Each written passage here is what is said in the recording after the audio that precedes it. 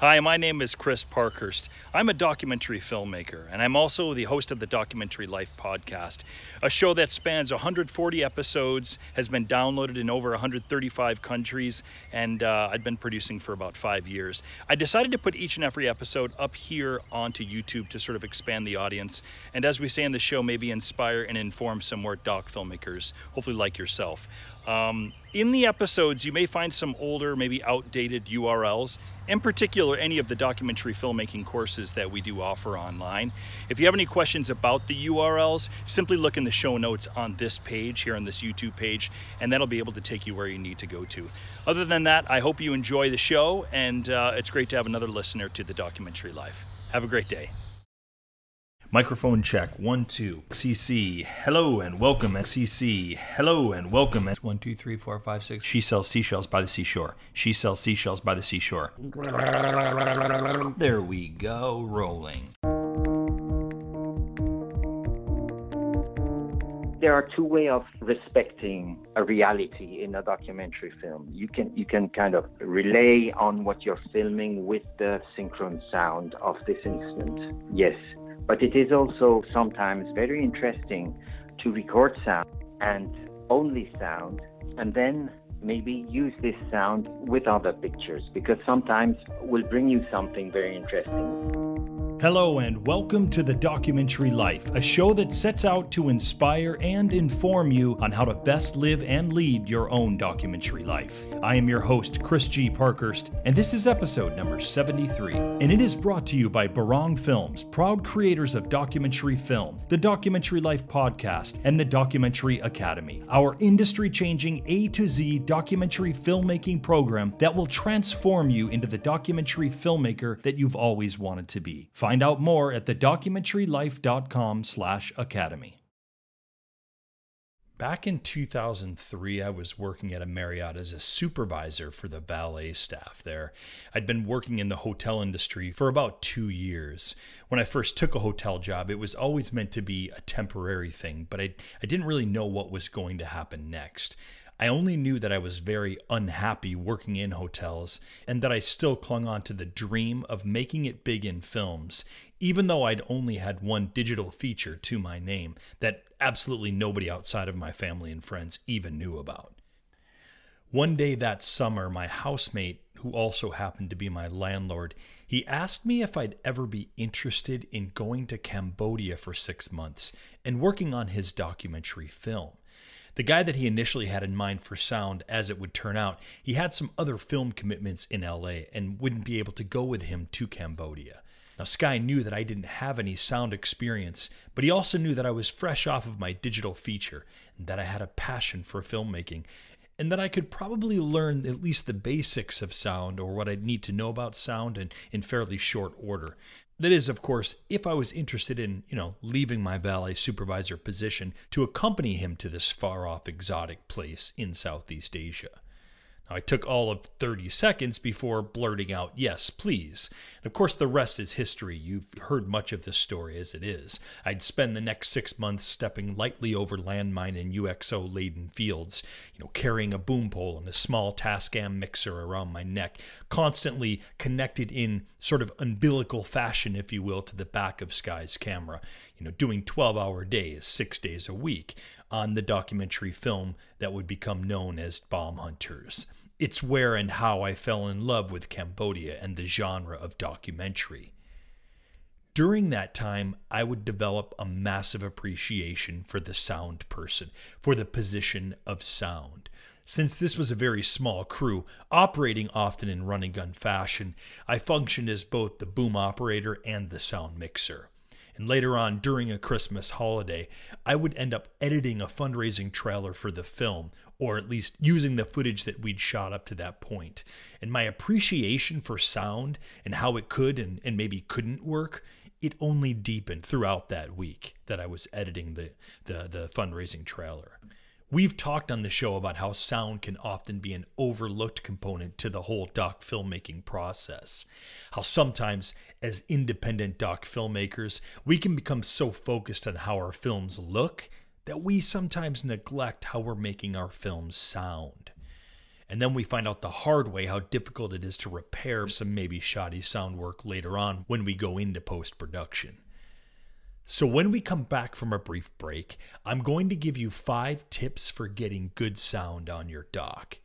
And then after that, we're going to have a conversation with award-winning sound engineer Jean Umansky, who's done sound on over 50 films, both features and documentary, including an Oscar nomination for his sound work on the film Amelie. All of that brilliant discussion on sound coming up next on The Documentary Life.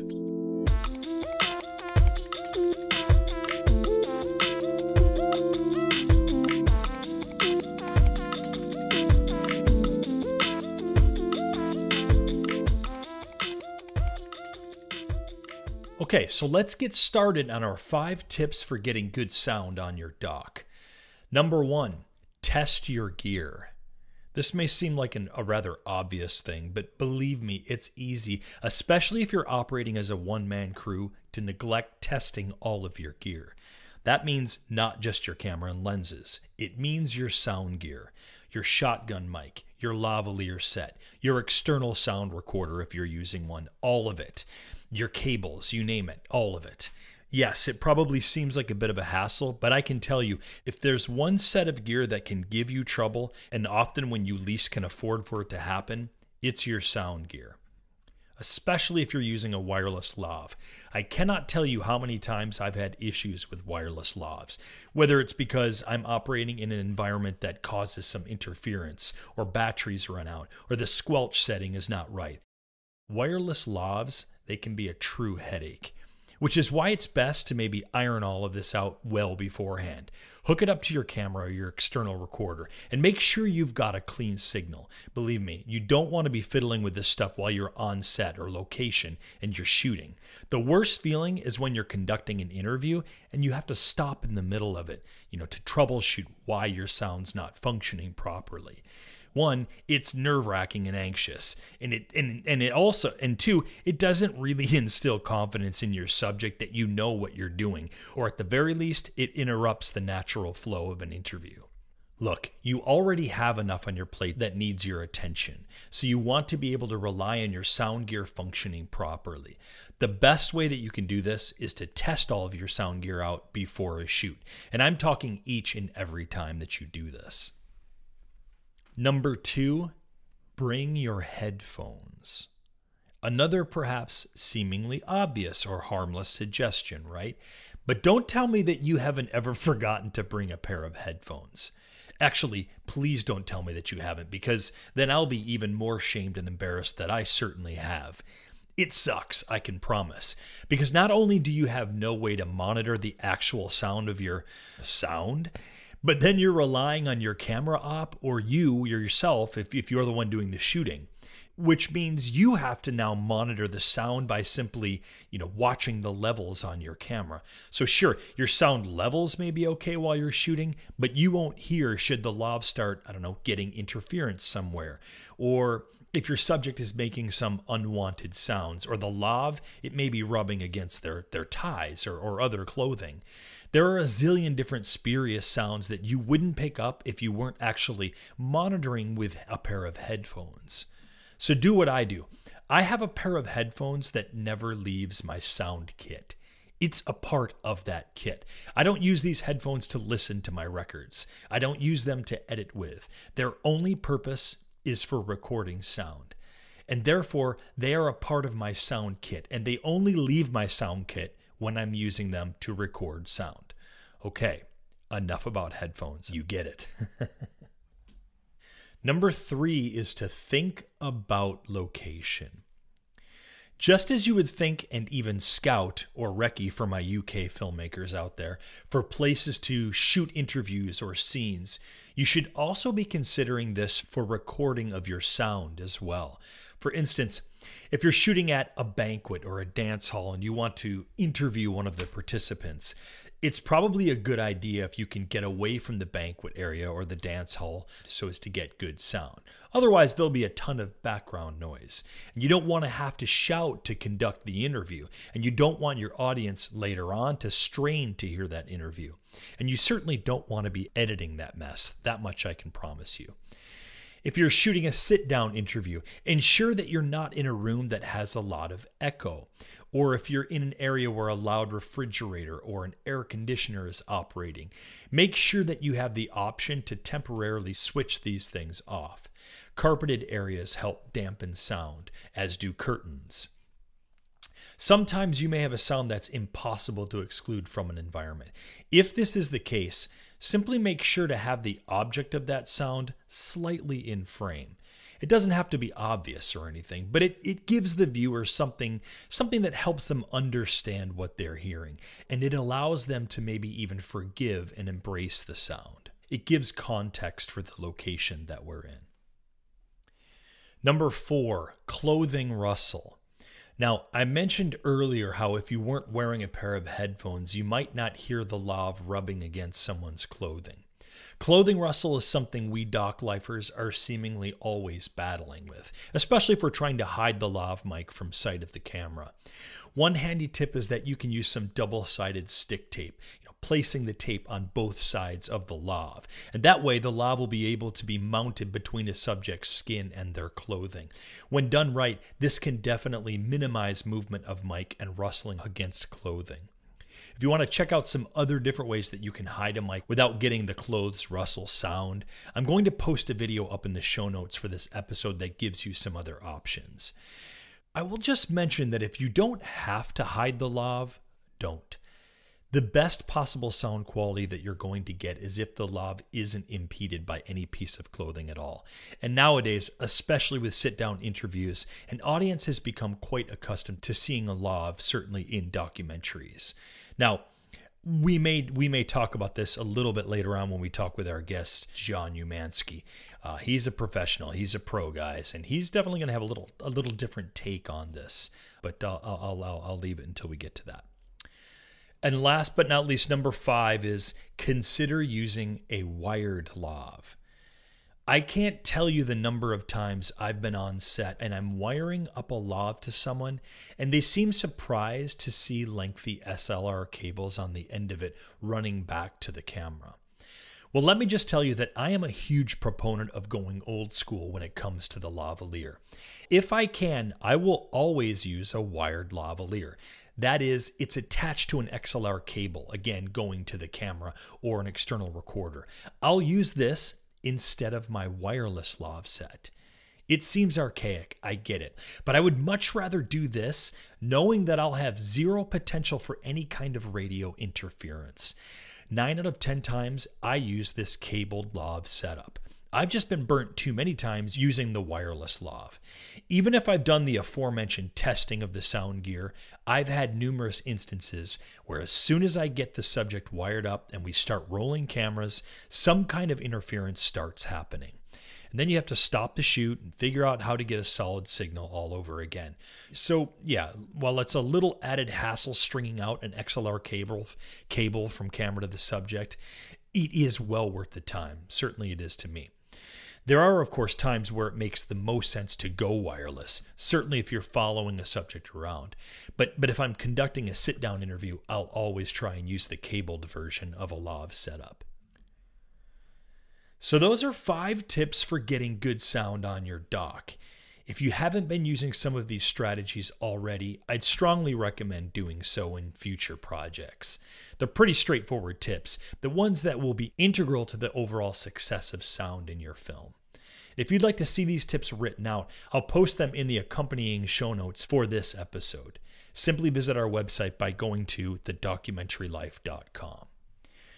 All right, next up, let's deepen this discussion on sound for your documentary when we hear from a true industry professional. Stay tuned for our conversation with sound extraordinaire John Umansky. There are plenty of places online to learn how to do things like split the audio signals coming into your camera, or how to animate some of your still photos, or get some great tips on lighting your interview, many blogs, YouTube videos, and of course podcasts where you can quickly grab an answer to a tech-related question. But what if there was one place where you could learn from beginning to end how to make a documentary film and how to become a doc filmmaker, how to raise money and build an audience for your doc, how to form strategic partnerships and launch your doc out into the world, and perhaps even, if you can imagine, make some money from it? Well, there is such a place, and it's called the Documentary Academy. Steph and I took 2 years to build out this comprehensive resource that takes you step by step from story creation and pre-production all the way to post-production, launch, and distribution. The Academy takes you through your doc filmmaking journey as your most confident, active, strategic, creative, focused, and articulate self. It is a step-by-step guide to empowerment in the documentary filmmaking world. We know what we have in the Documentary Academy. Now it's up to you to discover what you have as a doc filmmaker. Do that today by heading over to thedocumentarylife.com/academy.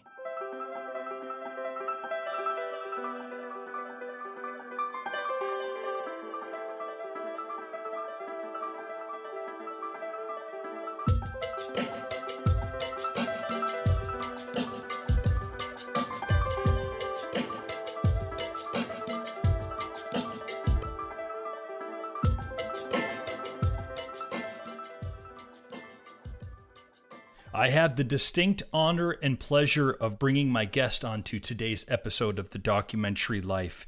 His name is Jean Umansky, and Jean has experience working in the sound production field as a sound engineer in over 50 films, both in narrative as well as documentary, including the likes of Amelie, Incendies, and the documentary Nanette. Jean Umansky, bonjour and welcome to The Documentary Life. Thank you. Hello, Chris. I'm very happy to have you with us today. We've been trying to coordinate this conversation for a little while now. You've been obviously a very busy man with your work as of late. You come highly recommended, actually by a listener of this program who actually worked with you a bit on Incendies, and we'll get to that in a little bit. But I'm glad to finally be connecting with you, and am excited to be having this conversation about specifically sound, because we have yet to have someone on the program with your expertise who can speak to this, and so very excited to have you with us, Jean. I think a good way to start out would be to have you give us some idea of how and when really film production began in your life. How did you start out in the field? Well, I started as a student directly. I was excited about recording music. I think lots of young persons going to sound world go through the dream of recording music. That's what I was after when I went to this French sound school. And then after this school, I had the opportunity to go in a cinema school, French cinema, which was the IDEC, Institut des Hautes Études Cinématographiques, which is now the FEMIS. And I did some sound for the scholar films, which was the kind of fantastic experience for me, because I did plenty of mistakes and I learned that way lots of things that on that period. Yeah. So that is kind of the way I went in the sound. And so you actually entered into film production as a sound person then? Is that how you actually started out? Yes, exactly. It is. Okay. Excellent. I have met a number of sound persons through my time in working both commercial and documentary. And I would say there seems to be a split down the middle. Half of them, as you have alluded to, were musicians and they were sound recordists prior to film production. The other half got into film first because film was a passion for them, and then they became sound people through working in film. It's interesting, Jean. I myself, I have a little bit of a sound sort of background in terms of film. The first ever professional film gig that I myself ever did was back in 2003 and 2004. And I had been hired to work on a documentary that would take me for 6 months into Cambodia, a country at that time I had never been to. And I had been working sort of I was sort of passionate and I guess a film enthusiast, and I had done a digital feature. I had written and directed and edited a digital feature myself, but I wasn't working at the time in film at all. It was still very much a dream. It was a hobby. And a gentleman had hired me, and then really partnering with him to be responsible for all of the sound. So he would do all of the video and I would do all of the sound. And it was an incredible and a very intense experience spending those 6 months in a developing country like Cambodia. And at the time I was, and you can appreciate this as a sound person, you'll appreciate, I was always tethered directly to his camera because we weren't using wireless with the exception of some interviews. We were going wireless, but most of the time it was, I had my little Tascam sound mixer around my neck. I'm holding the boom pole, which is tied directly to the back of his camera. And we really went around the countryside of Cambodia in that fashion. And that was really how I broke into film production. Now, I didn't stay in the sound field, but that's how I broke into film. And I very much have an appreciation for sound, not only from those experiences, but I'm kind of a music geek myself. And so there you have it, Jean. But yes, I imagine very well that. But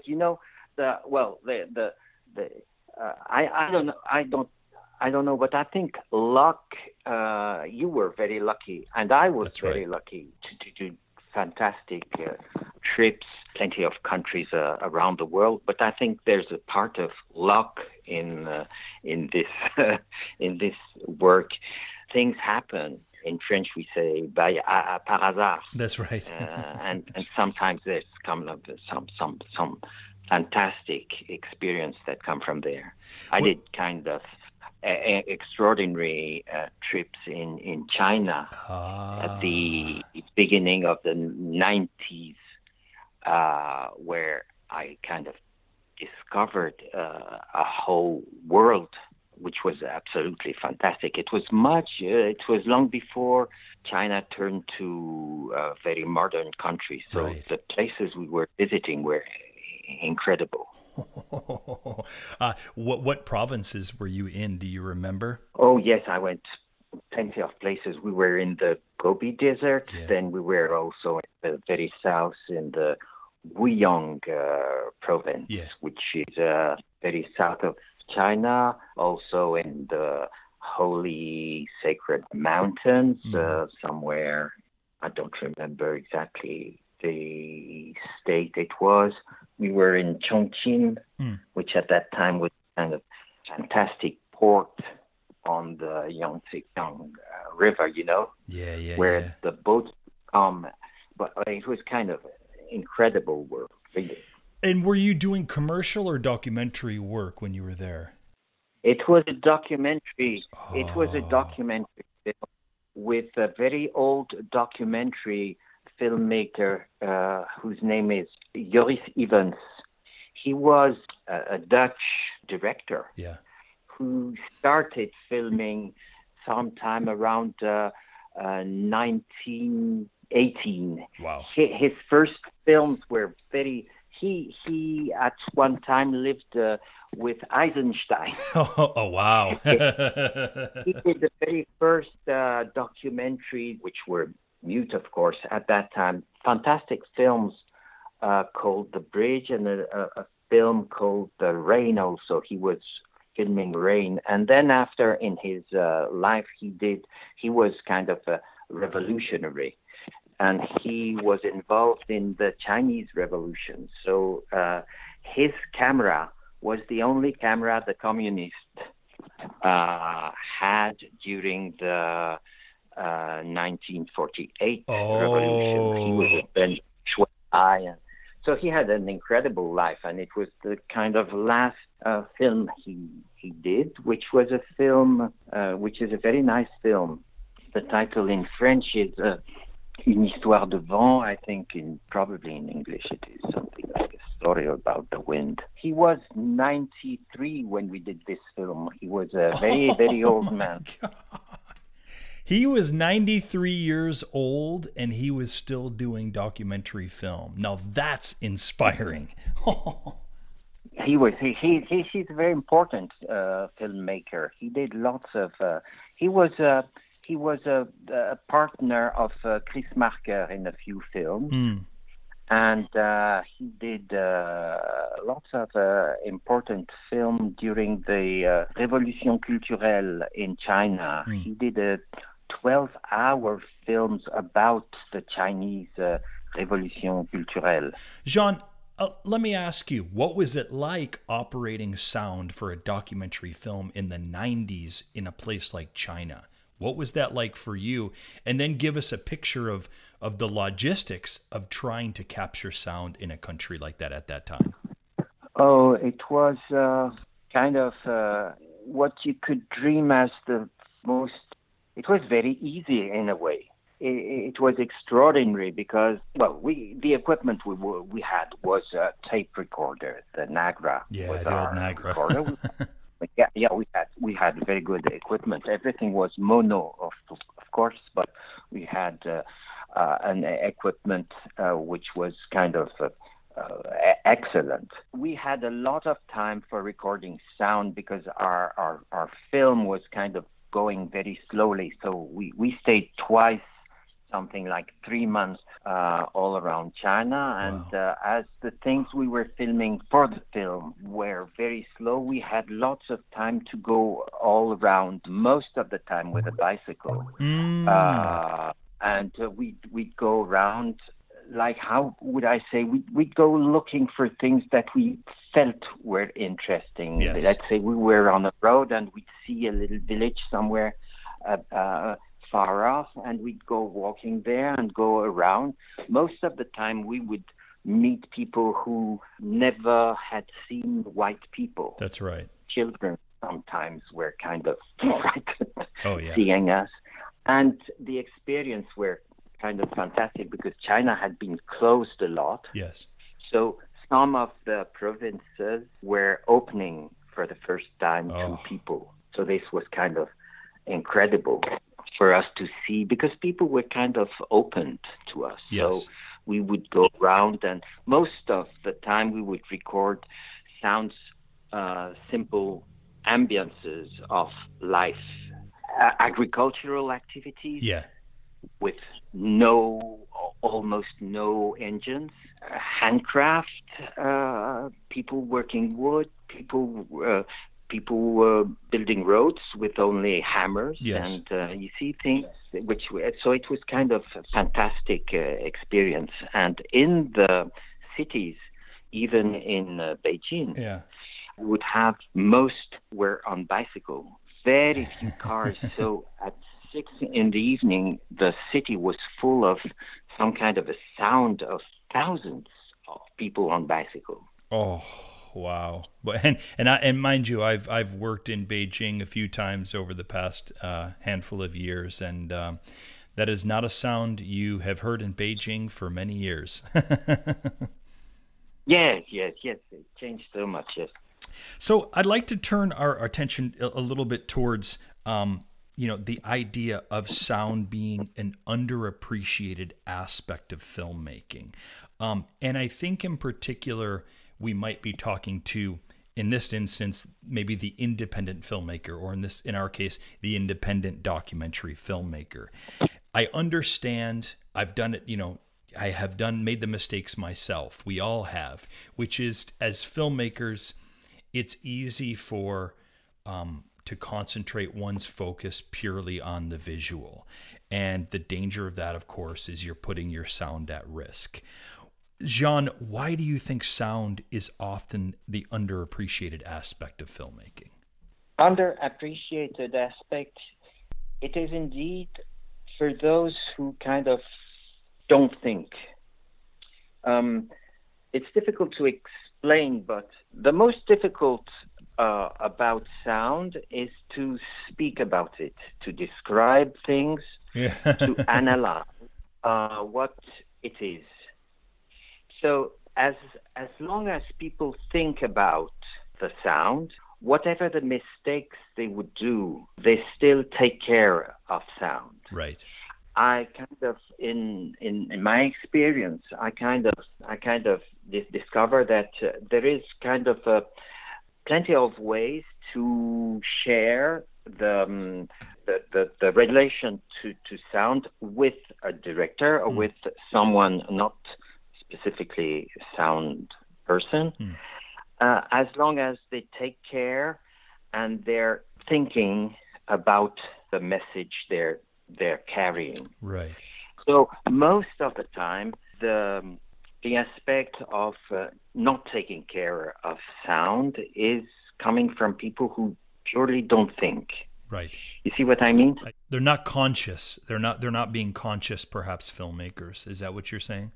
Yes, but then some are not conscious, but they are kind of they're carrying something about sound.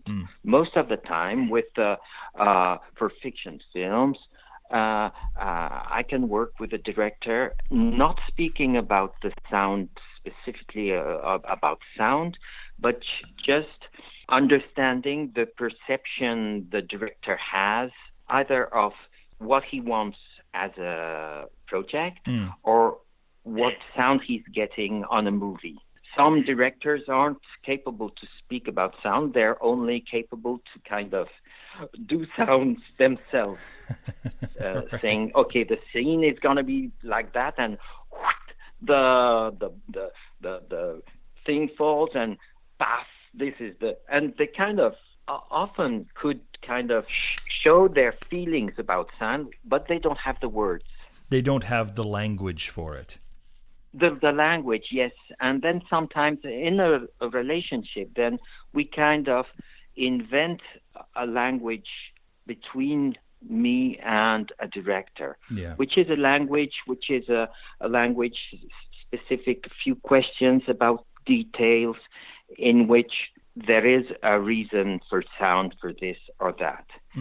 This is my experience. I think in documentary film it is a bit the same. If someone making a movie simply kind of denies any sense in what he's listening, or kind of doesn't want to perceive anything about the sound, okay, this is kind of the total negation, we'd say in French. Yeah. But for the rest, as long as people think, they will take care in their own way of a message coming through the sound, even if they're not totally capable to understand it themselves. You see what I mean? I do. I know it's not clear what I'm saying. No, it does. It's making sense to me, and it's this idea of, languaging, certainly between, in this case, a sound person and the director. A director may be someone who doesn't have an appreciation for sound, as you use the word negation, like that they negate the sound.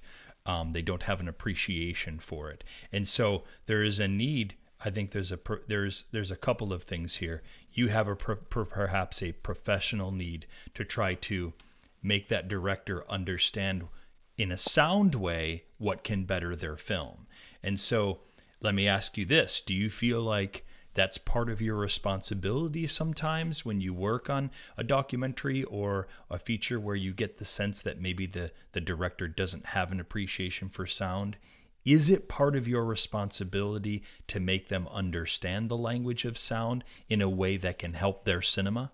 I think it is even the kind of principal position of mine, which is what made this work so interesting for me, because I kind of found that indeed there was an enormous space of creativity, let's say, or choices or decisions I would do by myself without anybody interfering in that space, you see? Yeah. And it makes sense for me to kind of choose things for a project, for a film. In fact, it is my responsibility, and it is not the responsibility of a director, because our we get interested in very small instants when we do the sound. Yes, the minute We details. Yes, and we have also some kind of a perception of the kind of instant message that a sound has to give. What is the first impression, the first moment someone of the audience will hear about, let's say, you going in a factory?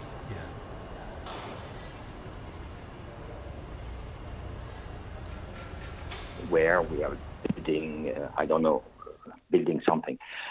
What is this impression that you have to record, transfer, this kind of all the information in 3 seconds you get? Let's say if you were blind, discovering for the first time one place, with the sound you would get plenty of information just by listening. How big is a place?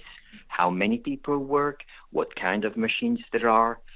The intensity of the sound. Is it loud? Is it soft? And where you are in this space. Is it, you see what I mean? Oh, are yes. you near things? Are you far? And everything. These informations, there's no need to kind of analyze and explain something. Just in the way you record them, you can give this information or give wrong information. You see what I mean? I do. My kind of work is first have some kind of a description of what I choose to give to hear to people. You see what I mean? Have a kind of critic way of listening to things, to say, am I capturing the sounds, and are these sounds saying what I'm seeing, my perception, my personal perception? Are these sounds giving this feeling? You see what I mean? I do. I'm going in the kitchen. I'm going in a kitchen. It's not the same as a room. It's not the same as a bedroom. You see what I mean? But we go in there.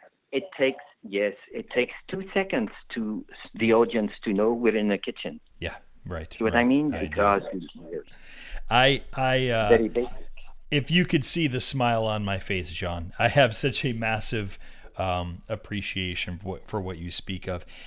We often think of we often think of the camera person or the DP as the person who best tells the story. Like one of their chief jobs or critical jobs is to shape the director's vision, right? To tell the story in visuals.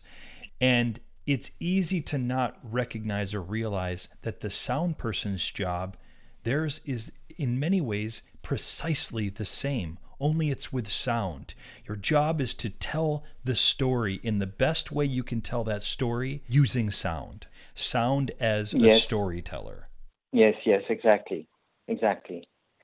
But it is kind of a pleasure to think that all these information, you kind of pass them very discreetly, which is something you can play with a little bit. Yes. It makes me think of, Jean, I was going to hold off until later in the conversation, but this seems an appropriate time to bring up a young woman who, her name is Majida, and she goes by the name of Maggie Cabariti. Do you remember working with Maggie? Yes, I remember her very well. Yes, and she was working, from my understanding, she was working as an assistant in the sound department for the film Incendies. And what you're describing, I would like to take a moment to read an email that she wrote me very recently, and she was, and it really kind of goes along exactly with what you're saying. And Jean, she's talking directly to you and your expertise as a sound engineer on set. She wrote, one crew member was flabbergasted at how much attention to detail Jean works. The crew member was complaining how Jean even would set up mics to catch the footsteps of the actor, along with this main speech and the action that was being recorded. At times, he would work through the lunch break on an exhausting schedule just to get some good extras and atmosphere bites for the sound designer to choose from. The sound designer who worked in Sendi's said it was amazing to mix his sound because he thought of every detail. That's you they're speaking of, and with good reason. It is your approach. It is the way that you look at sound and your sound work on a film.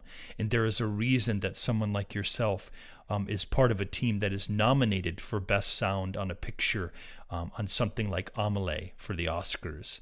And yeah, just brilliant, just brilliant. Thank you. Jean, what are some common mistakes that we make, especially in the documentary film?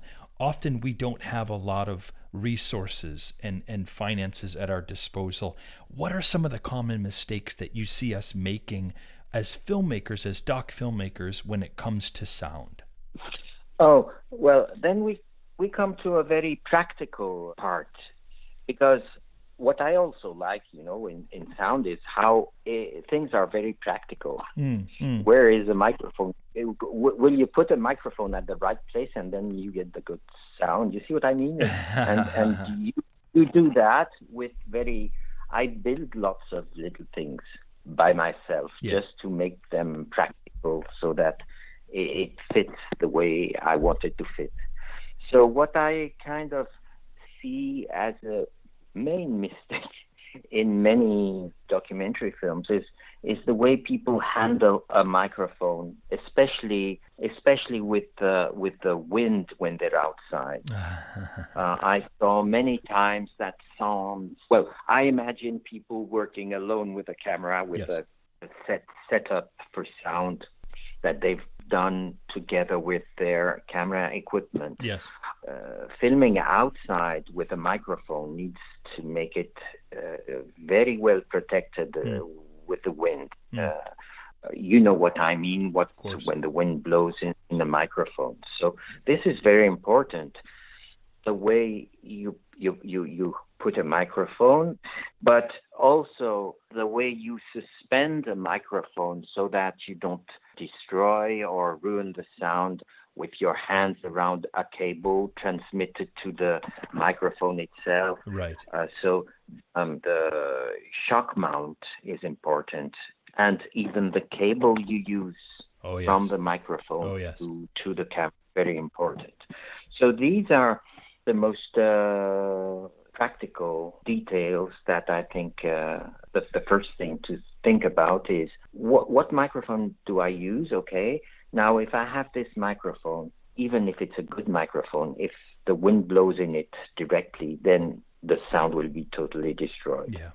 And if each time I move my finger, there is a noise in the microphone, this is how is my shock mount, this is how is my cable. I very often put a very thin cable coming out of the microphone to a plug, whatever it is, so that the weight of the cable is light, so that it doesn't transmit noises. See what I mean? Right, yes. So this, am I answering your question? You are. And not only that, I would love to further this discussion. I would like to hear from you some more easy tips that perhaps we doc filmmakers can be using. And again, the description here is picture, Jean, if you will, the one-person crew or a two-person crew. And in this case, a one-person crew might be, I'm the director, I'm shooting it, and I've got to capture sound. What are some very practical tips that you can think of that we can be using? What are some other tips? Well, either you set a microphone on your camera, which is possible with some microphones, as long as you don't take very big microphones. You see the shotguns or things like that. Yeah. They may be too big for a camera, right, to make it easy to handle and everything. So there are some shorter microphones, and let's consider the microphone as an ensemble altogether with some good shock mount. Yeah, there is a very good for kind of classical microphones shock mount, which is Shure, I think A52 or 53, which is kind of cheap shock mount that works very well for putting on a camera. You know, And Jean, I want to stop you yeah, there I'd like to stop you there for a moment and forgive the interruption, but I think the shock mount, it can often be an accessory to sound that is easily forgotten. Some think that you have a boom pole or a handheld shotgun and you put the shotgun mic on the end of that. Can you explain to us why is it important that you have a good functioning shock mount? What's the importance of the shock mount for those who may not know? the importance is very simple. A microphone, if you hold it directly, your hand will be the noises of the contact with the microphone is transmitted to the capsule. Right. So you each time you move your fingers, you will transmit a noise to your microphone, which goes into the sound directly. Yeah. So the capsule must be suspended. The microphone has to be suspended so that the noises that you do around of handling it is not transmitted to the capsule. Right, exactly. So the way the sound can be transmitted is, of course, acoustically, but also by contact. So if you have whatever the length of your cable is, if you're touching with a boom pole a cable, then the cable goes to the microphone and this is transmitted to the capsule.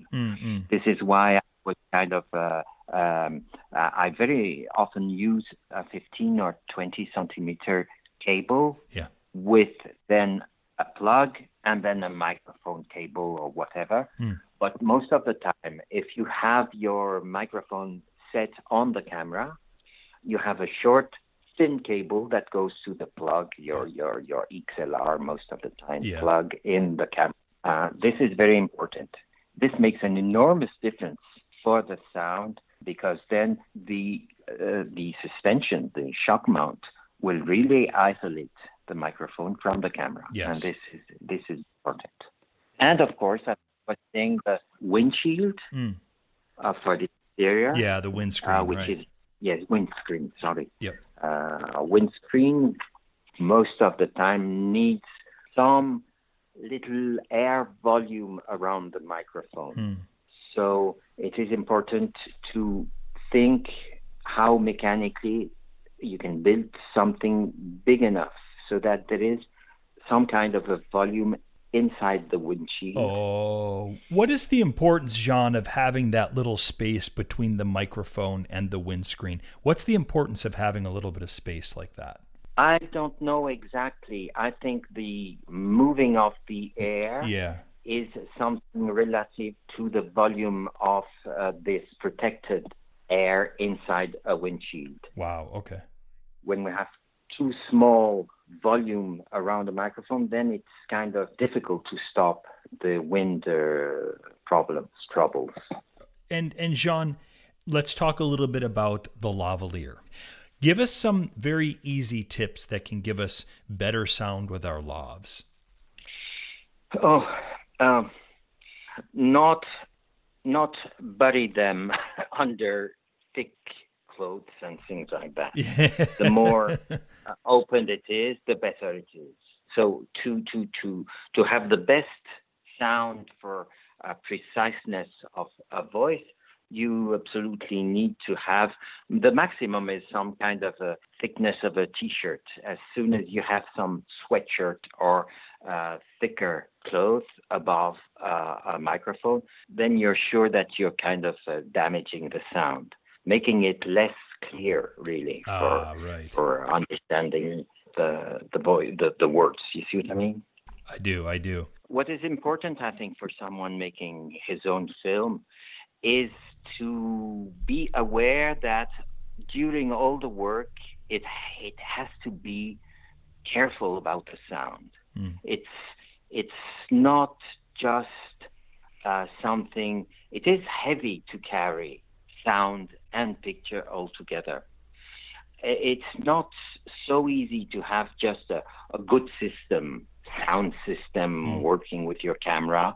It is kind of something to think to listen about all the time. You see what I mean? I sure do. Capturing pictures and being conscious of what the sound is at that moment. I've been helping often friends to equip themselves with sound systems for their films that they go to do themselves alone, you see. Yeah. And I see a big difference between people who kind of go and are kind of freewheeling for the sound and then start listening to the sound after they've finished filming. Yeah. And discover then things which were damaged, which were bad, or good things, but which were kind of left and not cared of. That's right. And a big difference between people who kind of listen, are careful of what they're recording during their filming and everything. It makes a very big difference of conception of what you're doing. There is another thing I wanted to say about recording sounds for people, let's say people alone or in very small crews. There are rather cheap little recorders that are very good that you can use, which are, there is a Zoom H4 and there is also a Roland Yes. recorder. We're recording this episode on a Zoom H6. And they're very good recorders and very practical. And so sometimes it can be, because it's rather easy now with software to synchronize sounds from those little recorders. So it's an option to then have a recorder independent. That's right. Which you can also record wild tracks, wild sounds. I love it for wild sound. Absolutely. Especially those little recorders. On fiction films, I use recorders like that because sometimes I hide them somewhere. Yeah. I put a big SD card inside, yep. and I record for hours, and I come back, get back my recorder, and listen to what I captured. Sometimes, you don't have, for example, if I'm in a train station, doing fiction films, we never have time to record announces, record sounds, interesting sounds of a train, so things like that, because we are on set and we all the time have noise around us. So I kind of hide the microphone somewhere with this little recorder. It turns all day, and then I get all the sounds I needed, you see, announces, train noises and things like that. Or in nature, it's very interesting also. Jean, please come shoot with me in Cambodia someday. Please come record sound for me. That's absolutely wonderful. Thank you. Jean, as we wrap up here on the documentary life, do you have any final thoughts that you might like to impart to us? Perhaps something about sound that we haven't gone over yet that might be important for doc filmmakers to know about? The most important for me, I think, in sound or in sound in documentaries is to let the things say what they have to say, rather than imagining that we need some kind of speaking to explain things that are the reality. So how can I say? The most important for me is to let place for the reality to come through the sounds in some situations. And for a documentary filmmaker, to respect a situation rather than thinking that a few words can explain a situation afterwards. You see what I mean? I sure do. Well, it's this whole idea of building story with sound, as opposed to sort of, they talk about it with picture. They say, show me, don't tell me. And it's the same with sound, let's hear it. Don't tell me the story with your voice, or don't narrate it if we can hear the story. Mm-hmm. And it is, it's not easy, but also then in that way of, would it be the word inquiring? I don't know, looking for sound. I think it's very rich and important to think that you could stick a sound on another picture. That means you could kind of think of recording lots of sounds without a camera and make it make sense with another picture. You see, there are two ways of respecting a reality in a documentary film. You can kind of relay on what you're filming with the synchron sound of this instant.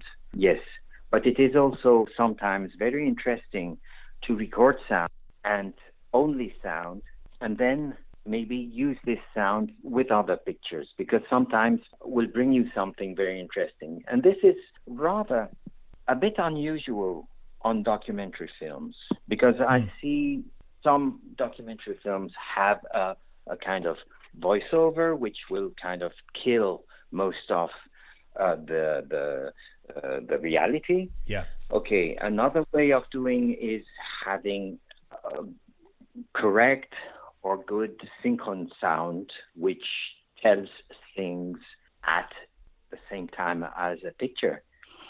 But what is interesting is sometimes to go around a situation, have recordings, because you were giving me the example of the film Nenette. I was surprised that you knew this film, which is very, well, for me, it is an experience very interesting, but I didn't know you would know it. And we did this film in a very short time, and I was recording, very much recording non-synchron sound, which were used very much as all outside the picture. I see. And it worked very well. And you see, typically, all these sounds were full of meanings for the picture, right, for the situation. In that film, many sounds were recorded, not synchron. You see what I mean? I do. Yeah, it's great. It creates a wonderful soundscape. And it goes to this idea that we can be doing that with our doc films. It is not expressly tied to narrative or feature. And it's something that we as doc filmmakers, I think we can go a long way in becoming better doc filmmakers and storytellers if we're thinking of sound in this sort of way, and not just simply, well, I need to record people talking, I need to record a conversation, I need to record an interview. If we can become more conscious filmmakers as doc filmmakers with our sound telling story, it will go a very, very long way into really separating our films from other films. Yes, that's right. Yes. That's exactly what I think, yeah.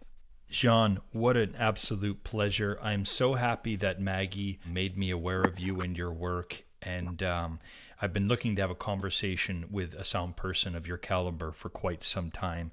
It has truly been an honor. Thank you so much for being on the Documentary Life. Okay, thank you very much. I hope my words were okay for you, Chris. But it was a pleasure to speak with you, and I like very much the idea of people maybe not so professional listening to it and seeing it as information. I like this very much. You see what I mean? For me, it's very important, because I feel that people going the experience of making a film, they don't need to be professional to have good ideas, to be kind of creative. People have their language very easily, so people can make films from everywhere. It's important. It is. Brilliant discussion. Thank you, John. Thank you, Chris. Thank you very much.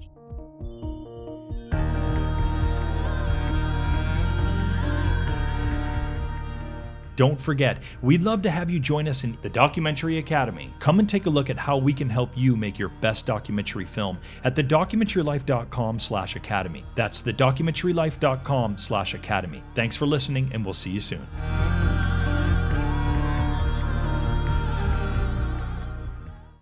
Thanks again for listening to the show, and remember to like and subscribe to this channel.